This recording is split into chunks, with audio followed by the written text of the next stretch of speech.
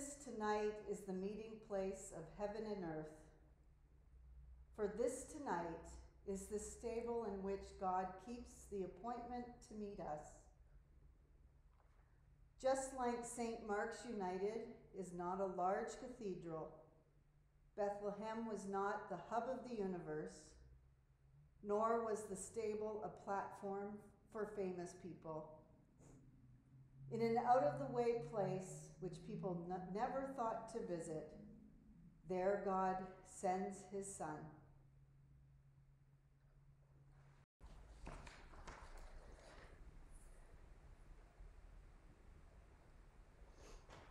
May the hope that forgives and renews be born in us tonight.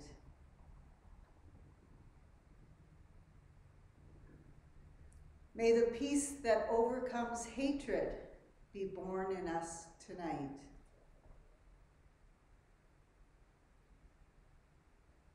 May the joy that brings us healing be born in us this night.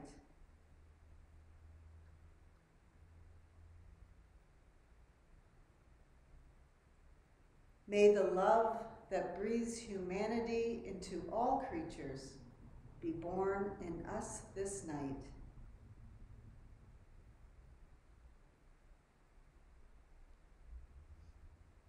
May hope, peace, joy, and love, brought by the gift of Jesus through God, be born in us this night.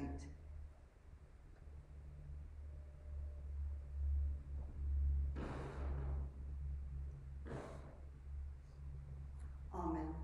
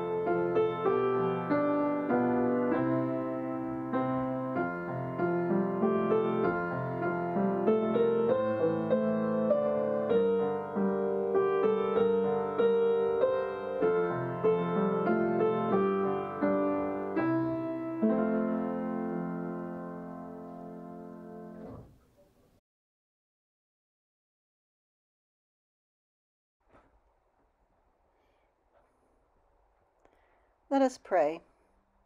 Loving God, we gather virtually this evening to celebrate the birth of Jesus. We are excited about tomorrow, and we are ready to welcome the baby Jesus into our world. We want to thank you for sending Jesus to show us how much you love us. Amen.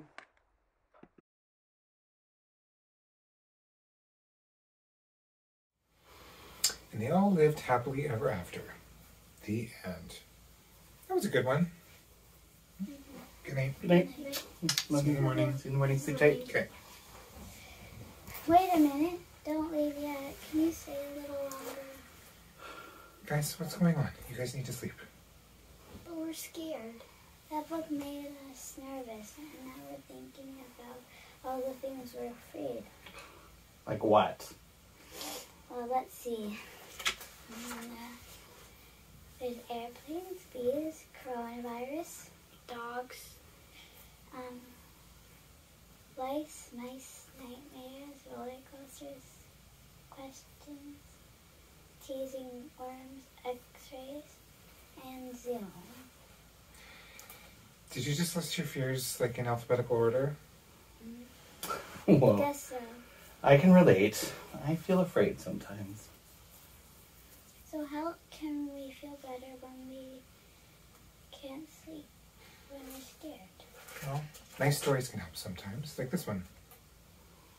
When I'm afraid or worrying, I try to remember that part of the story is that it's way bigger than myself. And God's story is full of people who are sometimes afraid. You know, I have time to tell you one more story. This part of God's story is during a time when many people were afraid of many things, just like us. It all begins in Nazareth, in a town called Galilee, with a woman named Mary.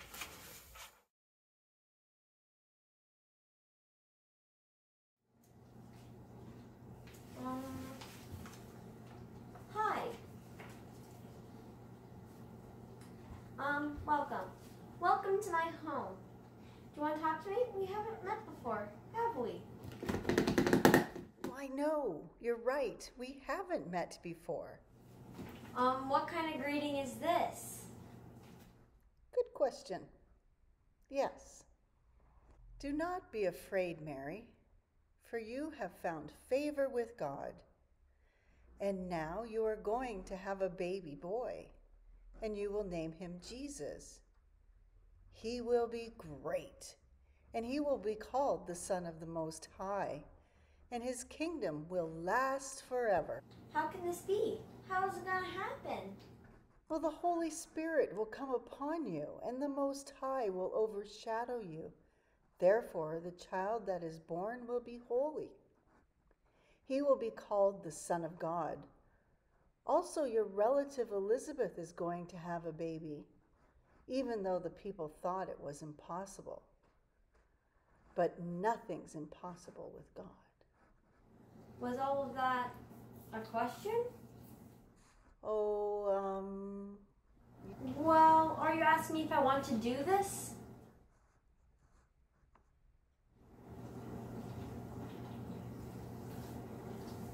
I am here, the servant of the Lord. Let it be with me according to this message. I need to see Elizabeth.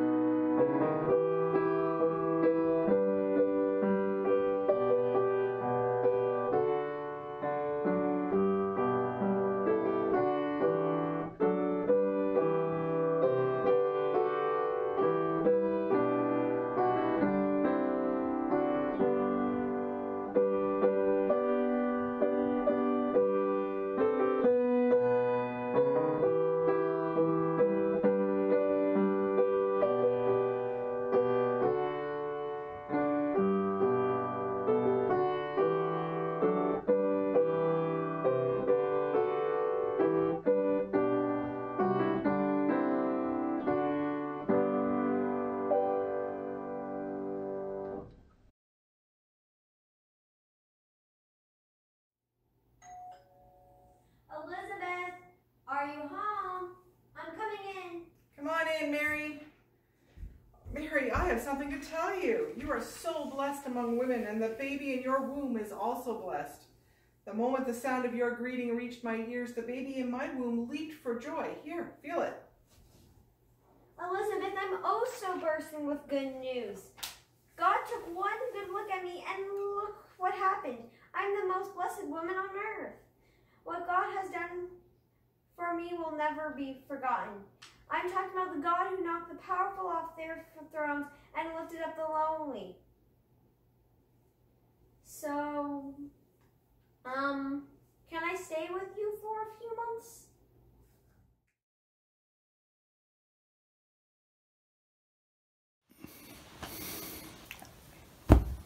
Mary is pregnant? How is that possible? We're not married yet, and the law says that's not good. Not good at all. She claims that this child, the child that she carries, is actually God's child. My only option is to marry her and then divorce her quietly. That'll save my reputation, at least. But she will just be disgraced. I don't know what to do, and I'm afraid. Oh no.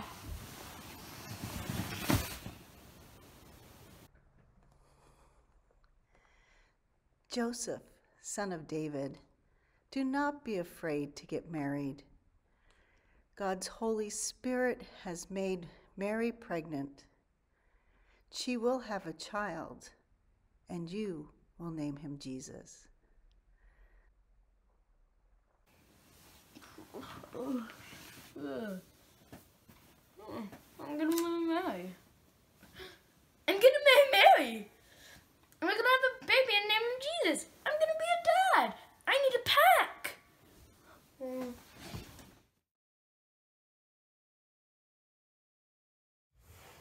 Hold on, I have a question. Why is Joseph packing a bag? And why was Joseph afraid about Mary having a baby? Also, do angels visit people in dreams? Why does Mary stay at Elizabeth's house? And why is everyone making such a big deal about this? It's just a baby. It's story's so weird. It's just... Yeah, I don't know the answers to most of those questions. This is a bigger-than-life kind of story, and there are lots of unexplainable and miraculous things that happen. That sounds like what Reverend Peg says when someone asks a tough question. Good. I'm glad I sound like Reverend Peg, because we just don't have all the answers. Now, I do know the answer to one of those questions. Why is Joseph packing? To understand that, we need to meet the Emperor.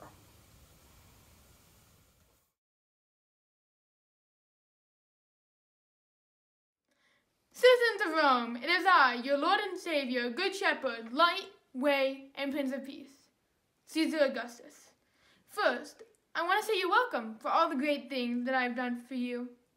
There has never been as powerful and as glorious of an emperor as me.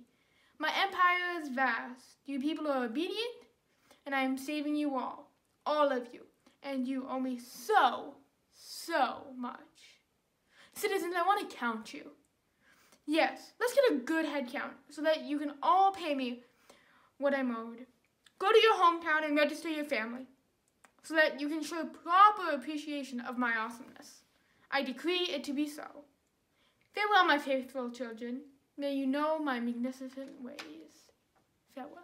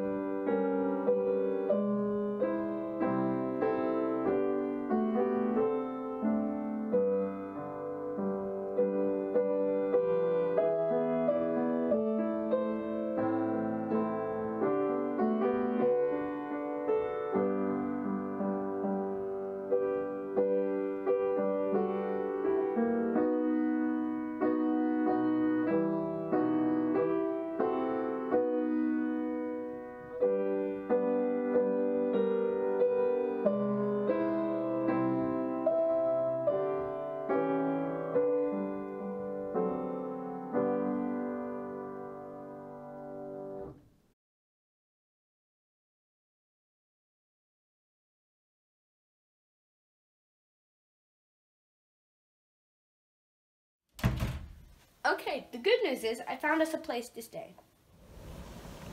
Finally, this baby is not going to wait much longer. Where are we going to stay? Oh, did you get a room at the nice inn I like with a good breakfast? Not exactly. It was full. Oh no, what are we going to do? Sleep outside with the shepherds? Stay in a stable with the donkeys? What? No, who would do that? Joseph, this baby's is coming soon. I know. The guest rooms are full, but I found an innkeeper who let us stay in a small space in his home. Oh, good. Yeah, it's a nice space. Lots of hay. Maybe a few animals. Okay, let's do this.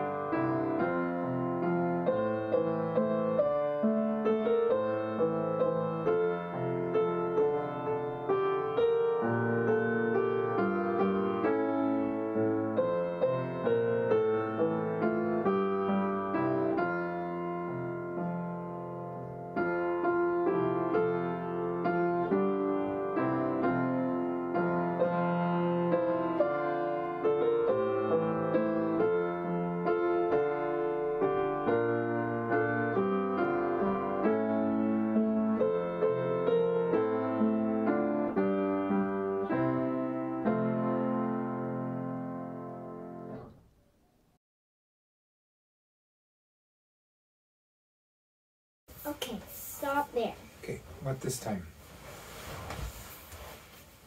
I don't think I want to hear about the birth part. It's nothing we haven't talked about at the dinner table on multiple occasions. But anyways, we can talk about that another time. The Bible really doesn't tell us anything about the birth anyways, even though I think that's the coolest part. It just says that Mary had a baby and then wrapped him in strips of cloth and put him in a feeding trough, of all things. That's it. Those are the important details to remember for the next part of our story. It takes place in a field. Okay, keep going. There were shepherds living outside in the fields, watching over their sheep. They were about to be frightened by some powerful messengers from God, but they soon realized they didn't actually have to be afraid.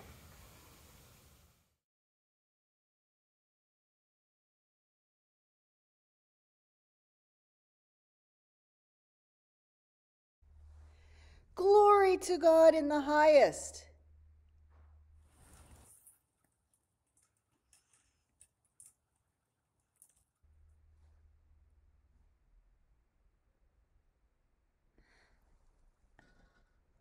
Uh-huh.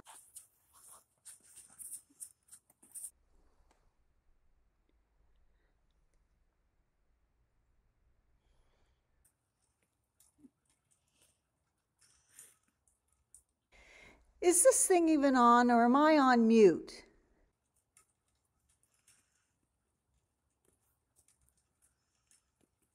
Are you people even listening? Do not be afraid. I bring you good news that will bring great joy to all people. Today, in the town of David, a Savior has been born to you. He is the Messiah, the Lord. This will be the sign to you. You will find a baby wrapped in cloths and lying in a manger. That's all. Goodbye. So, you saw that, right? Yes. I did. Bah. Yeah, that happened. Bah. Well, we're going, right? Of course. Yeah, I think we should. We should go. Yes, we're going. We have to. Do we bring the sheep? I think we have to. Bah. Bah. We want to go. Take us with you. Bah. Bah. Bah. What were those signs again? A baby wrapped in strips of cloth, lying in a manger. Bah. We won't forget. Let's go. You two sheep, come on.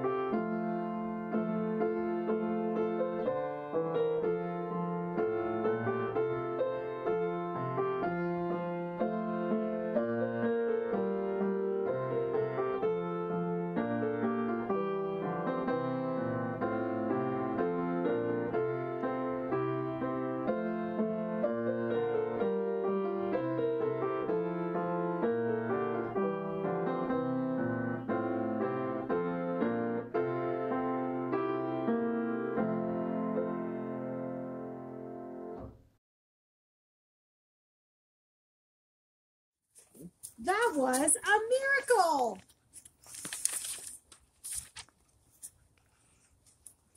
It was exactly how the angel had described. The baby was wrapped in cloth and lying in a manger.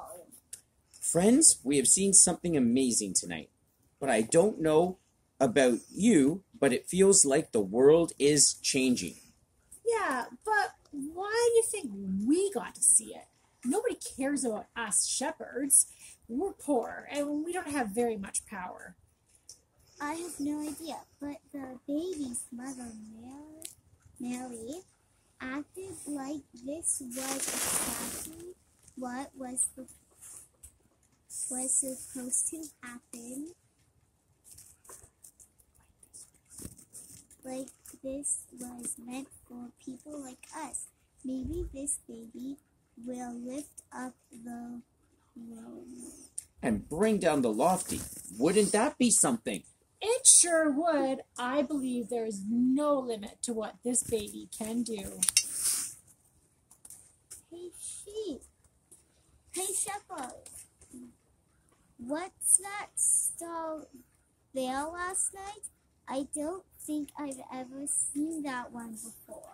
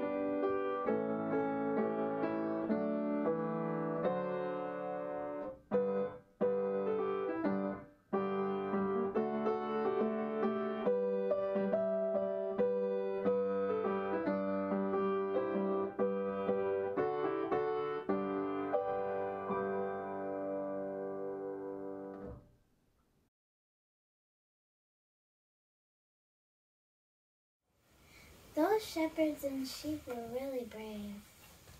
Yeah, they were brave and determined. Everyone in the story was, I think. From Mary and Joseph to the shepherds, they all recognized the birth of Jesus was going to change the world. Fiona, Audrey, Fiona, Yeah.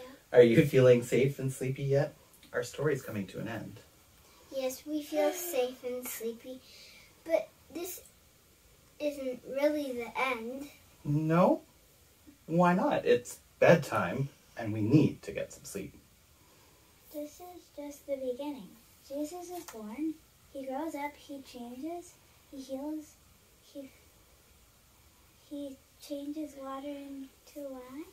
He teaches. He heals. He flips tables. Yeah, he does do a lot. You're right. Jesus' birth is just the beginning. And we have a lot to talk about. But it's late. Tonight, let's focus on the one special moment. This one night that brought us Jesus.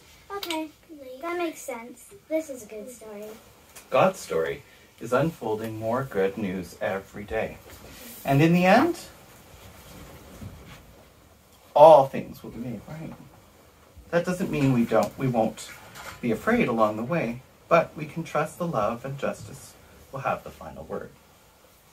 Speaking of the final word, let's have a final word from Mary, the mother of Jesus.